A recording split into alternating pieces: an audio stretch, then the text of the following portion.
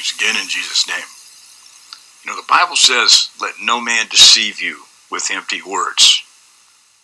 But many people out there are being deceived by the simplest of words that twist the scriptures and mold them into some kind of a form that seems to teach something that you wish the Bible would teach to soothe over your guilty conscience because you keep on sinning. Now it says in the scriptures this, in 1 John 2, he says, by this we know that we know him if we keep his commandments. He who says that I know him and does not keep his commandments is a liar, and there ain't no truth in him. Whoever keeps his word, truly the love of God is perfected in him. And by this we know we are in him. He who says he abides in him ought to walk just as he walked. So if you say that you're in him and you do not keep his commandments, you do not obey him and follow him, take up your cross, count the cost, the conditional nature of the outcome of our salvation, then you don't know him. But who is the liar? Who is a liar?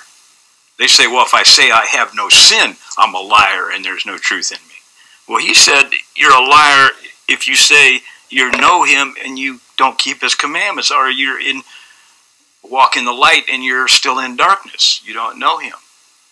Well, who is the liar? Well, let's try to make this as simplistic as possible. Who is a liar? Well, anybody that comes to you and says, only unbelief will keep you out of the kingdom. Many preachers out there say that. The only sin that keep you out of the kingdom is unbelief.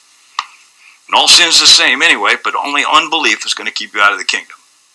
Anybody that says faith alone in the finished work of Christ, or faith alone in the blood of Christ, trust in that he paid for your sins. Anybody that tells you that is a liar. That's not in the scriptures. That you're saved by trusting in or receiving Jesus or repeating some words or receiving him as your personal Savior. They're a liar. That's not in the scriptures. Anyone that says that his righteousness is transferred to you as a cover for your sinfulness, or that virtue can be transferred from Christ to you, like imputed righteousness is the key word they like to use because that's the word used in the scriptures. It's a liar. Virtue can't be transferred. Righteousness of Christ can't be transferred to you. Righteousness is what you do, not what you receive. Anybody that tells you man's born a sinner or with a fallen nature, inherited from Adam, and that Adam produces polluted offspring because of the fall and the expulsion from the garden, all that's a lie. It's all been invented. None of that is in the scriptures whatsoever. I know they can twist the scriptures to make it sound as though it is, but it's not. Those people that tell you that the human flesh itself is corrupted or inbred with some kind of a malady called sin, that's not what the scriptures teach. The scriptures use the word flesh as a means of telling you the passions and desires of the flesh. That's the nature of man. The nature of man is natural inclinations and desires given over to self-indulgence and passions, sold yourself into sin.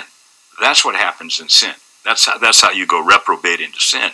You're not born that way. So anybody that tells you that's a liar. Anybody that tells you that God's got to change you first. He's got to change your desires from naughty to nice, or take away the lustful desire you have to look at filthy things online, or take away your lust for drink and alcohol and drugs. It's a liar. It's up in repentance. It says a vehement desire change takes place in repentance, the scripture says. That's where you lay aside all filthiness and overflow of wickedness and receive with meekness the engrafted word that's able to save your soul. That's where you cleanse your hands, you sinners, and purify your hearts, you double-minded. Humble yourself in the sight of God. That's where all that happens. And everybody's got that, the inverse of truth. That it's faith alone and confess, it's a done deal, and he's going to change you from naughty to nice. He's going to take away your sinful nature and give you a new nature. That's a lie. Anybody that says that is a false teacher. They're not my brother or sister in the faith. They are false teachers and need to be exposed as such, as the strongholds need to be brought down, like 2 Corinthians says. Casting down all strongholds, anything that exalts itself against the knowledge of God, bringing every thought into the captivity to the obedience of Christ. Well, anything that exalts itself against the knowledge of God. Well, the knowledge of God is that you got to come clean with him and stop sinning, change your sinful desires in the process of repentance. So what they're saying exalts itself against the knowledge of God. It's a stronghold, a deception. Back to let no man deceive you. Just like the people that say only unbelief. It's the only sin that's going to keep you out of the kingdom. I hear preachers say that all the time. Do you not know that the unrighteous will not inherit the kingdom? Do you not be deceived? Do not be deceived. Don't be led astray into error, that means. Neither fornicators, nor idolaters, adulterers, or homosexuals, or sodomites, nor thieves, or covetous, or drunkards, revilers, extortioners will inherit the kingdom of God.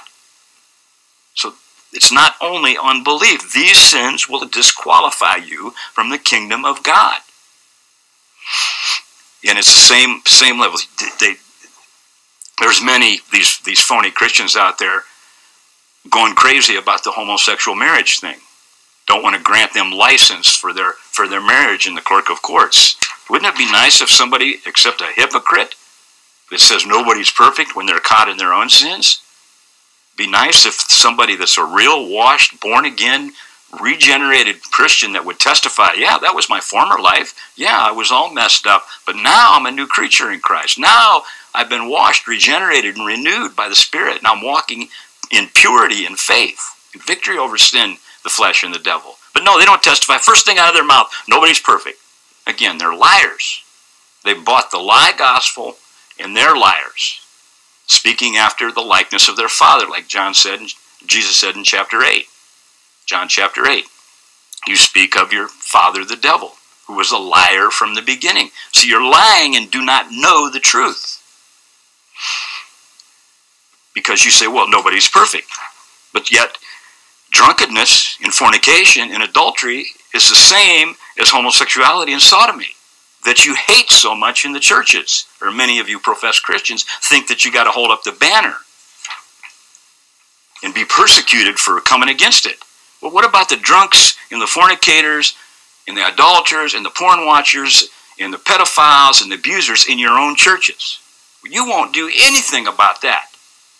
You won't do anything because you've got to be able to say, when you get caught in your sin, when you get caught in having kids out of wedlock, or you get caught in your fornication, well, nobody's perfect. Well, nobody's perfect. Well, yeah, nobody's perfect in knowledge or free from ignorance, but you can be free from these sins when you repent and come clean with God. What's the grace of God for? Grace of God that bringeth salvation has appeared to all men, teaching us to deny ungodliness and worldly lust, and live soberly, righteously in this present age, looking for the glorious appearing of our great God and Savior, Jesus Christ, who purified us and redeemed us from every lawless deed. You've not been redeemed from your lawless deeds. You cover your lawless deeds. You excuse your lawless deeds, but some lawless deeds are worse than others. You love to say all sin's the same and only unbelief is going to keep you out of the kingdom.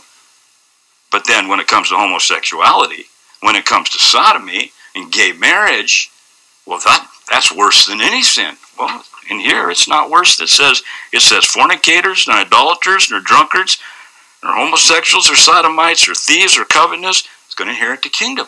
Let no one deceive you. Over here in Ephesians, he says, let no one deceive you with empty words, for because of these things the wrath of God comes upon the sons of disobedience. Therefore do not be partakers with them.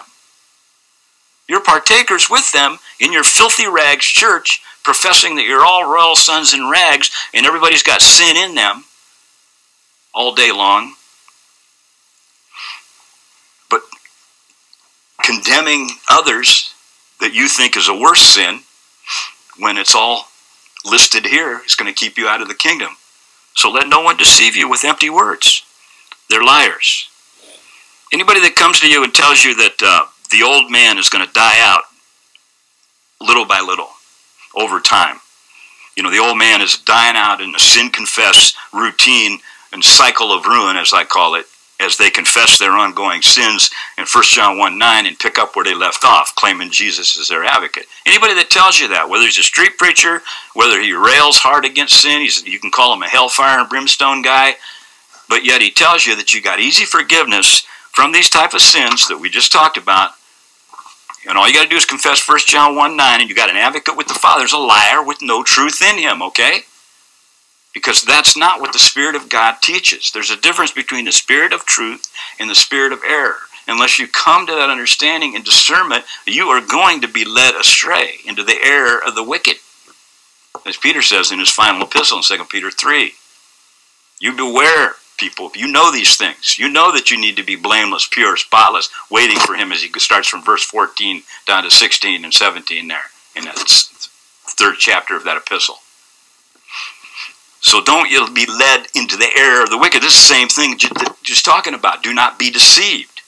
Let no one deceive you. Let no one err into these lies that's going to make you lose your soul for eternity. So when they tell you that the old man has to die out little by little over time, and you put him to death every day and you die a little bit daily, it's a liar with no truth. The Spirit of truth is not teaching that person, no matter what they say about holiness and doing what's right, because that happens in repentance. The old man was crucified with Christ. Paul says, I have crucified with my passions and desires. The life I live now in the flesh, I live by faith in him who loved me and gave himself for me. But I've crucified them with Christ. Past tense, done, as we keep emphasizing over and over. That's the way it's taught in the Scriptures. I have crucified. The old man was crucified, not is, not ongoing, was crucified with Christ. Past tense, done, not to be repeated.